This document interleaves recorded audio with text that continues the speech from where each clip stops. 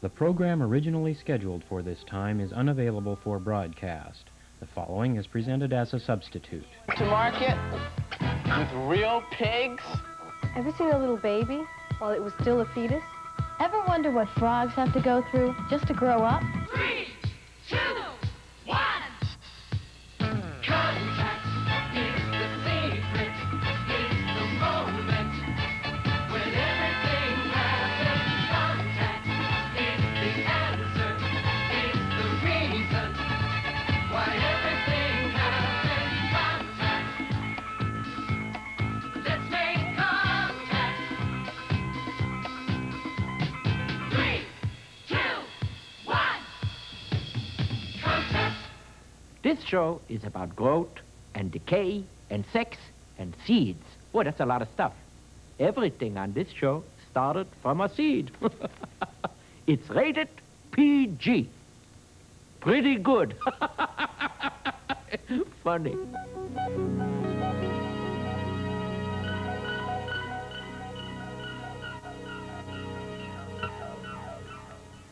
What are you planning, Mark? Seeds, maple seeds. You're gonna grow a huge maple tree right here? Don't worry, I've got bigger pots. You know, it's really amazing. Inside these little seeds, there's a whole little plant just waiting to grow. Inside every seed, there's a baby plant, a tiny embryo that will start growing when the seed is planted. This movie speeds up the growth of a peanut plant and a pea plant.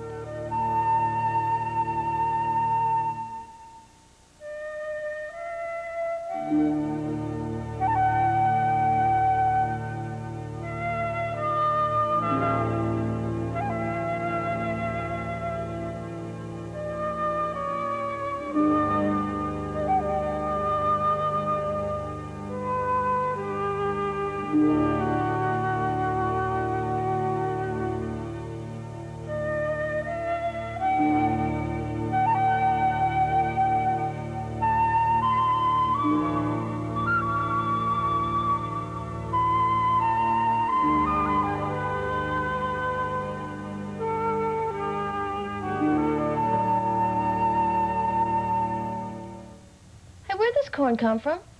Your crazy Uncle Harry's market? No. Well, it did, Yeah. but it didn't. That's what I like about Mark. Always full of straight answers. What I mean is, it did come from my crazy Uncle Harry's market. But before that, it came from a seed. That's what a kernel of corn is, a corn seed.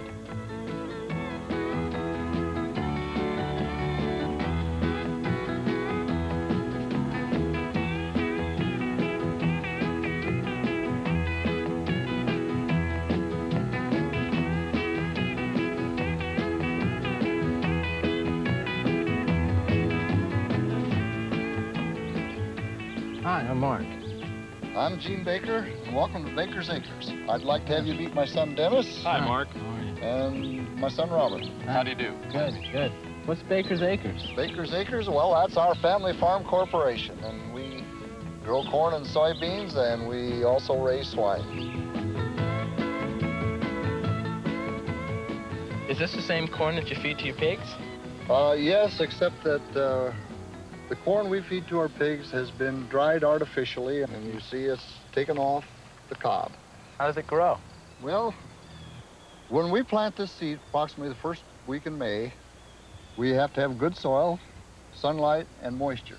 That seed will represent this stalk, and the kernels are formed through a process of pollination. And these tassels on here, there's one for each kernel. That is the female part of the corn. There's one of these tassels right here for every kernel? For every along kernel. here? Now, the male is the tassel on the top of the corn, and the pollen, which is the male sperm, so to speak, fertilizes each one of these kernels through the silk. So one of these kernels represents a stalk, this big stalk here. Plus this ear corn. Plus this Sometimes ear 2 corn. ears of corn. Really? Yes. That's fantastic. And this is the male part, and it fertilizes this, which is the female part? Yes. which helps to develop each kernel along the cob. That part did not get fertilized. Uh-huh. Is there any particular reason why up top it doesn't get fertilized? It might have been too tight, not enough air or something. And there's different factors involved. I'll throw a little thing out for you. You will not find an ear of corn with an uneven number of rows on it. This way around? Right. Okay, I'll start here. 1, 2, 13, 14, 15, 16, 17, 18. He's right. That's fantastic. Pigs reproduce in sort of the same way as corn, except, of course, that the male and female pigs are two separate individuals. The male and female mate. The male fertilizes the female, and about 15 weeks later, the babies are born. How old are they? They're 24 hours old. The sow moved into the stall 2 days ago. She had her pigs yesterday. They're a little uncoordinated yet, stagger around and aren't sure of their footing. Right. But they still have the ability to get up there and get some mama's milk. So they can see pretty good when they... Oh, yes, first one. yes. It seems like they hit the ground hungry, and first instinct is to get around and get some of that milk. Yeah. You may not have known this, but pigs establish a pecking order starting almost at birth. What does that mean? Well, that means that the biggest, strongest pig will try to nurse off the forward portion of the sow's udder because that portion gives more milk. As we move down the udder, often the very smallest pig ends up at the rear portion of the udder. They're beautiful. Well, a little ornery. A little. They aren't aggressive. They can nip you. They have very sharp teeth. And this is a little gilt. That doesn't hurt? No, this is how we hold little pigs. Really? That's how you carry pigs from place to place. Unfortunately, you can only do it till they get so big, and size is a factor. But we do mark the little pigs as future females to go back into the herd. He's got the whole frog in his hands. He's got the whole frog in his hands. What are you doing, Mark? I'm talking to my crazy Uncle Harry's frog, Garth. Oh, I'll get the net. You call a funny farm. Hey, you know, this frog knows jokes, too. Hey, Garth, where does that road go to? It doesn't go anywhere. They just leave it there for cars to go on. Didn't you think that was funny? No. You know, I was always brought up to believe that frogs couldn't talk. Well, then you should sue your parents. Of course they can talk. And not only that, they don't begin life as tiny versions of what you see here. And what did they start out as, straight men? And how long have you been into ventriloquism? Ventriloquism. Throwing your voice? Not me. This is a talking frog, and a smart talking frog to boot, not just one of your run-of-the-mill talking frogs. Smart, huh? Okay. Ask him where he comes from. Dallas, Texas. You know what she means. It's a long story. Interesting, but long. When you see a frog, you have to be very quiet so they won't pay attention to you. When they're not looking at you, you have a chance to catch them.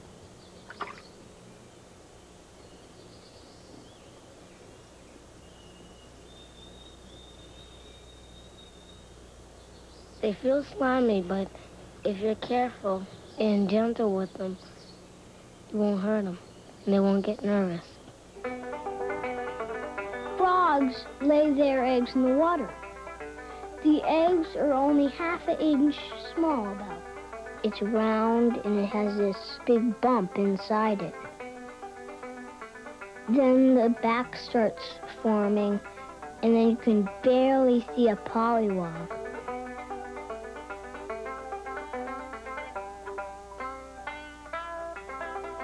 They start to move around so they can break out of the egg.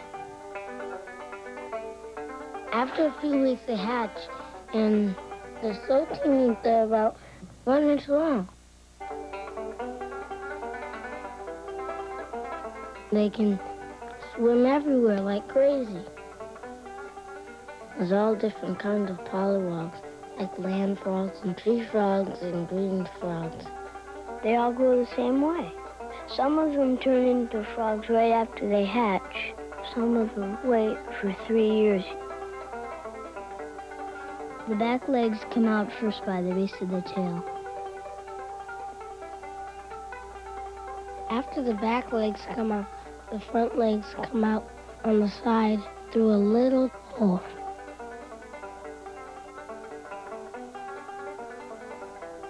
The eyes start moving from the side of the head up to the top of the head. His mouth gets bigger as he gets older. They didn't have any legs when they were tadpoles. They just had a tail. When they grew legs, the tail started shrinking. Finally, the pollywog is completely turned into a frog.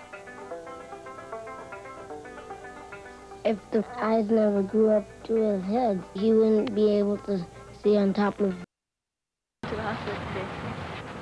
Well, I'm coming actually to find out exactly how old the baby is when I will be delivering.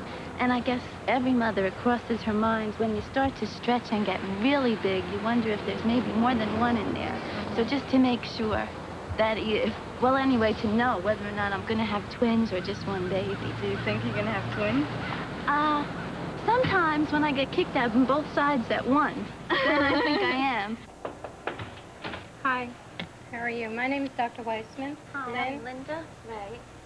Okay. My name is Jeannie. How do you do? Lynn, why don't you come right around here and just step right up on there and sit down on this stretcher. Have you ever had an ultrasound study before? No, I've never had anything like this. Well, it's a very simple test, and I'll explain it to you as we go along. Okay. Okay? Why don't you just lie down for me? Okay. Doctor, before you start, can you explain what ultrasound is?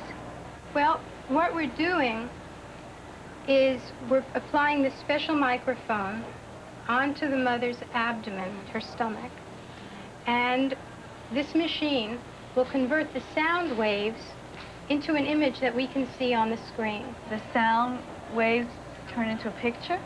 Right. It's something similar to what dolphins do when they swim or bats do when they fly in the dark. When a bat wants to fly in the dark, he'll send out a sound wave, and the sound wave will bounce back at him as an echo from an object. And by analyzing the echo that comes back at him, he can see where the object is and how far away it is so that he won't bump into it when he gets near it. Can the baby hear the sound when you put it up against her stomach? Well, firstly, we don't call it a baby yet. We call it a fetus. Why? Why isn't it a baby?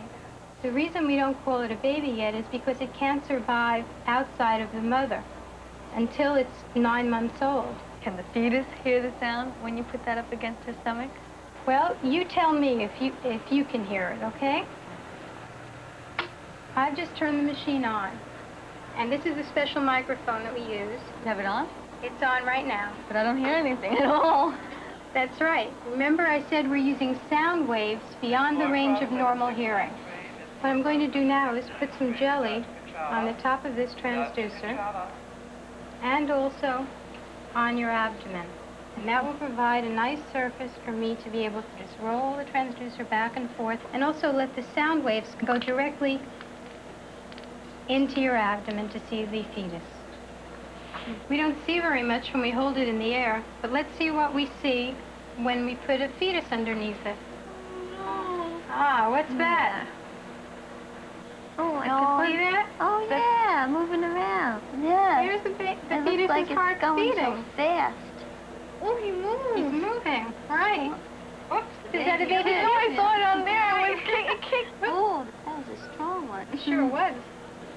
See? It's headed 88 millimeters. And how do you determine the baby's age by that? And I can look up and see that 88 millimeters is actually 38 weeks. So that means I only have 2 weeks left? Yeah, that's right. That's why your obstetrician sent you in thinking you may have twins, because you're bigger than he expected for your dates. You're actually 2 weeks before delivery. Oh, my goodness. Better go home and pack your I bag. know, I didn't even get it ready yet. A few more pushes and you should be able to push this baby right out. I can hold my baby. This woman is giving birth. Under about 2 good pushes and you can have the baby. Okay, push. Push. That's it, yeah.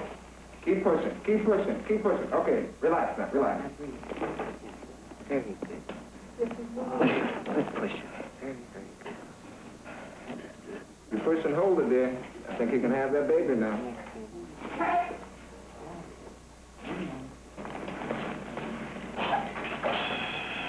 Okay, the baby's out, Don. All the work is over. Let me see. Okay.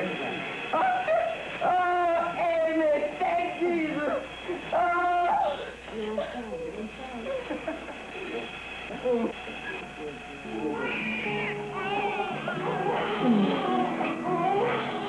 Oh, just listen to Miss Foster.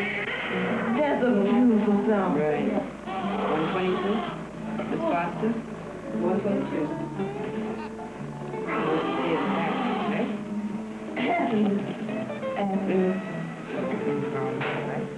Now my cousin, you know, he said, if you don't come back with a boy so I can teach you that, boy, I'll be mad with you.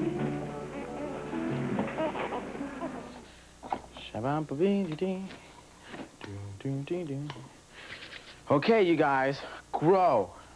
Mark, will you leave those seeds alone? Yeah, they'll grow without you punching them around. Okay, okay. It's just hard to believe that such great big living things start so small.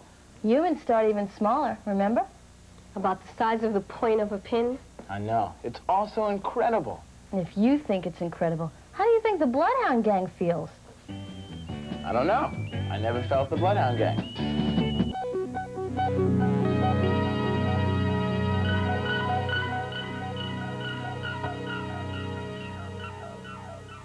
Big animals and little animals. Some of the biggest animals on Earth are here, and some of the smallest. Some are fed by the truckload, others by the teaspoon. But this lady has to make sure every animal has the right amount of food. She's Liz Russo, doctor of veterinary medicine, here at the Bronx Zoo in New York. When I first got here, I could hardly believe that anyone so young could be a real animal doctor. But as I went with her on her rounds, I realized that she's totally comfortable in this world. She knows about every animal we came in contact with, and she really cares. They seem to know it, and they trust her. This is our brooder room where the baby birds are taken care of by Jean. Jean, this is Lisa. Hi. So you take care of feeding all the little birds? Yes, I do. And some birds eat fruit, so we cut up little pieces of banana and grape and make a little fruit. Those are really tiny pieces. What are those for? Those are for the pitter, the fairy bluebird, which just hatched 2 days ago. The younger the bird, the smaller the piece he gets? Right. Yeah, you can't give a bird a piece that's too large, otherwise it can't swallow it. If the larger the mouth gets, then we can make the pieces larger. Yeah. Until eventually, when they're adults, some of these birds can eat whole mice or whole rats.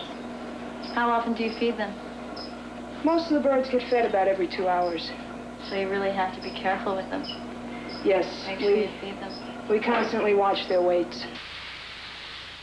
To take care of an animal this big, you need Bill Liggett. He's Tuss's keeper and trainer. How much do the elephants eat?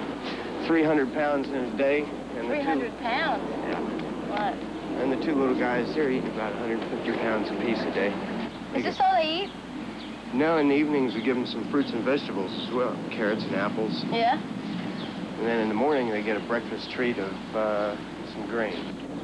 Say ah. Come on, Mark. Admit it.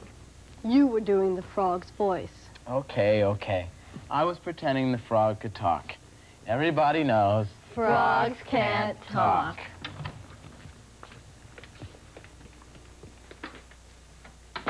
That's what they think. 321 Contact is a production of the Children's Television Workshop.